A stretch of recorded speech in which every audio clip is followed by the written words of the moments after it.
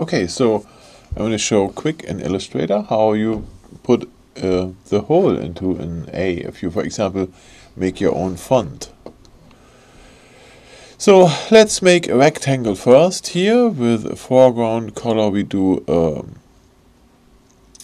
a gradient here. So this will be our background, right? So let's call this thing background. Here the layer. Background, and we can lock it if we want so that we don't interfere with anything else. We make a new layer here. Let's call that letter, and that's where we make our letter A.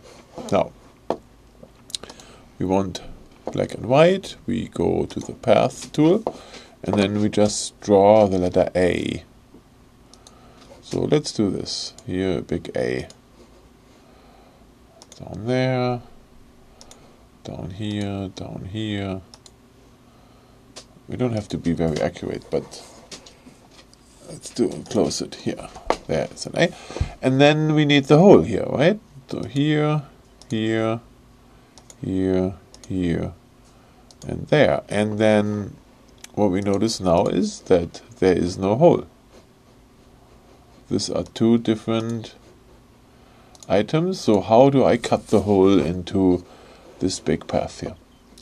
And the solution is very easy. So we have this one selected, we shift click on this one, so now we have both selected, and then we go here to Object, Compound Path, and say Make. Or we can also use the command 8 to do this. So let's push the button, and now we see here it's open. So we can now move this whole thing back and forth. Look at this. See that? So we have the hole in the A.